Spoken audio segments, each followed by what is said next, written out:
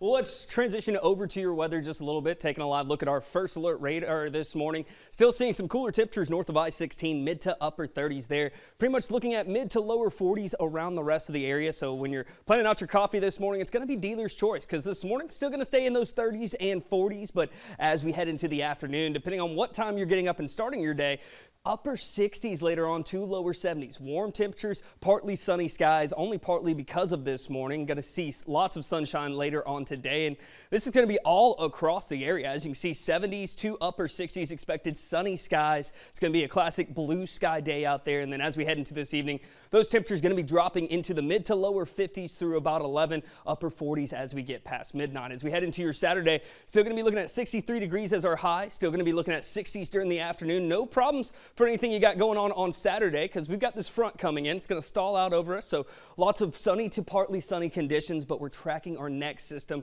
It's going to be working its way over from Texas, bringing in lots of scattered rain, also lots of heavy winds, and it's going to be lingering with us through the start of next week. Right now, what I'm looking at from Sunday into Monday, lower severe chance, but gusty winds, 30 to 40 miles per hour area wide, and isolated storm chances is what we're looking at. Still, some areas, especially closer to the beaches, could see isolated gusts up to about 50 miles per hour. The good news is tornadic threat is looking pretty low, and then we're still going to be looking at heavy rainfall to be our highest threat. This will be from 4 p.m. through midnight as we go into your Sunday. This is showing you what we're looking at as we go into Sunday, and it's just going to be these scattered storms that come in as we head into the evening on into the overnight and then into your Monday, and some of them could still linger around a little bit into Tuesday. Temperatures will cool down after that, though. We'll be cooling down into the upper 50s and then rebound back into the mid to lower 60s as we head into the second half of next week. But throughout this time, still going to be looking at our highest rain chances to be in the southern half of our area. So just make sure you're staying updated on the latest forecast as we head into the next few days.